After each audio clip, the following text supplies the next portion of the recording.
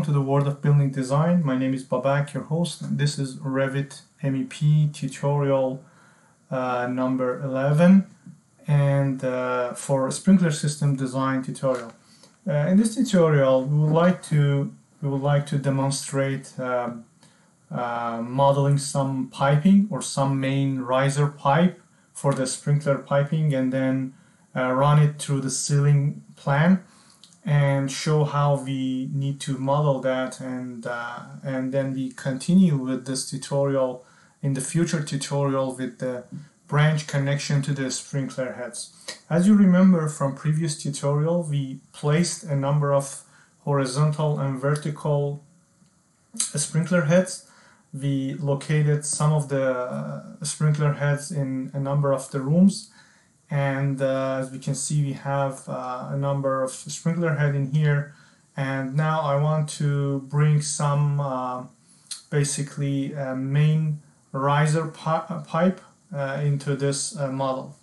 So in order to do that, because I want to run a main sprinkler pipe riser from underground and bring it into our space, I have to check the setting for our view range, because the view range currently is set up so that it allows us to see the level, every level itself. But because we are in the floor plan level 1, as you know, we want to also see a pipe that runs under the level 1. So the view range should be, increased for the purpose of seeing any element that we model beyond the level that we are in.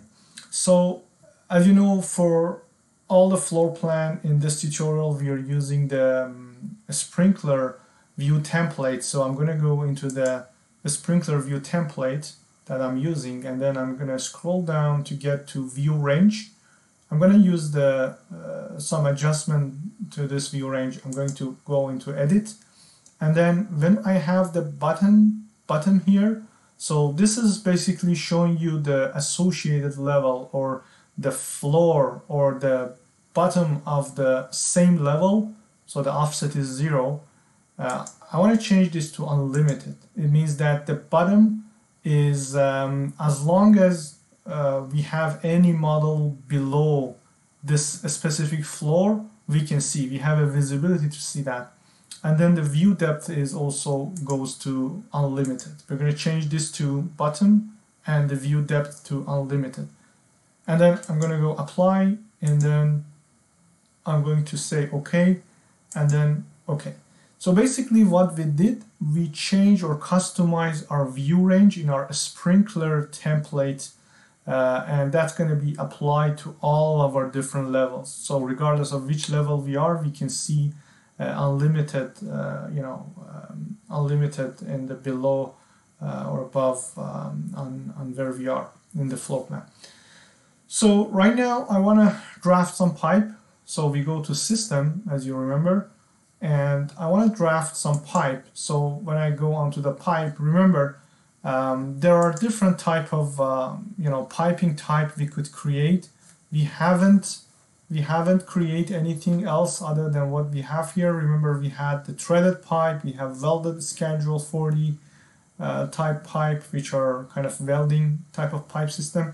But depending on your sprinkler system design, you have to make that specific type of family, fitting and accessories, and then use that type of piping into your sprinkler system design. If you use a Victolic kind of model or Victolic joint type, which are mechanical type pipe connection, you can customize your pipe type to that type and use it. Or if you use a welding pipe, so depending on the type of pipe you use, you have to already build it, customize it, and then use it as one of the pipe type in this work. So for the purpose of this training, I'm just going to use the pipe type welded schedule 40. So we're not reviewing a lot about the technicality and the material of the type of pipe we use. It's more of on the modeling side of review and tutorial. So Okay, so I want to first bring a very large pipe size, something around say 12 inch or say 300 millimeter, and I want to run this in here from underneath the ground. So we're pretending that this pipe is running from outside coming into the building and runs across our ceiling plan. So I'm going to pick a point here, and then first, before I do anything, I want to adjust my middle elevation. Let's go with, say, minus 600 millimeter underground, and then I'm gonna pick this point and then come straight. You see, I'm drawing a two line pipe. I'm gonna turn that off. I don't need to show a two pipe, so I'm gonna go to medium detail level to make it a single pipe. So then I'm gonna start again from this point and come down to here. Once I'm here, I'm going to go to say I'm coming up, say in about 4 feet up, so I'm gonna use 1200 and then continue here, and then as you can see immediately I would see a rise in the pipe. This is a symbol for rise that we set up before, so it's basically the same standard symbol that Revit uses, and we adopt it regardless of the type of design we are having.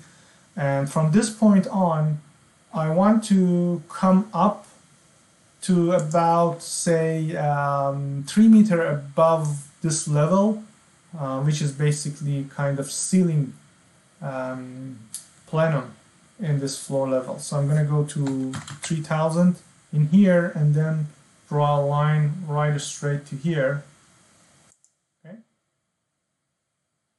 I want to reduce the size of my pipe, sprinkler pipe, to about, say, 8 inch, or I'm going to select 200 millimeter as a pipe size. And then I'm going to continue to here.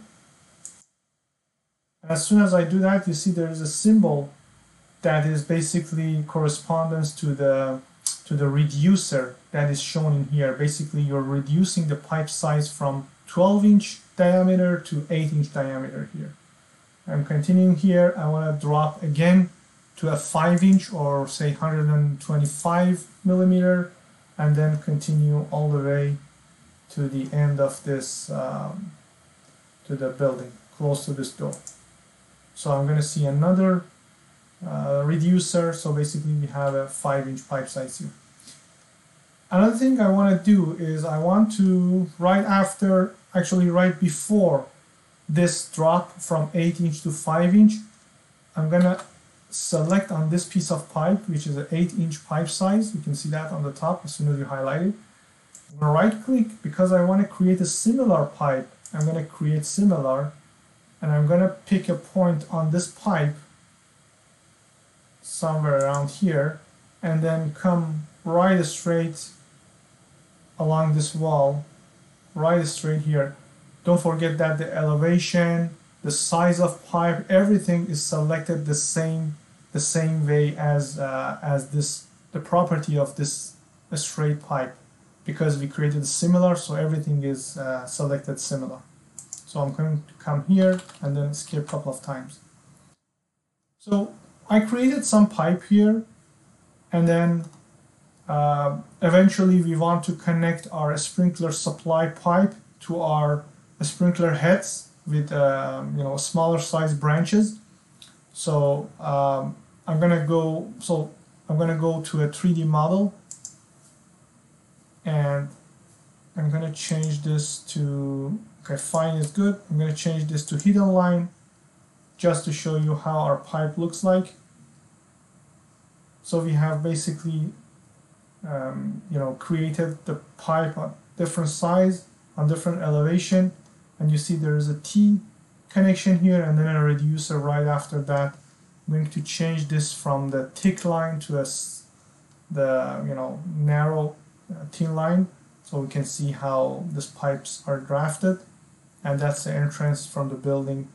I'm going to show you on a different elevation. Say we are on a different elevation on a single line pipe. You can simply change that to a fine, which is a double line pipe. So go back to 3D model. I'm going to go under this little dot arrow, and we see we have started some main pipe riser in here. So that's very quick tutorial for this session.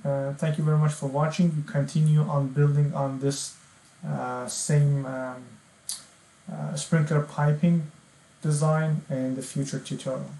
Please do not forget to subscribe in this channel of the World of Building Design, and by pressing on the notification button you will see the other tutorial as soon as they are posted. Thank you.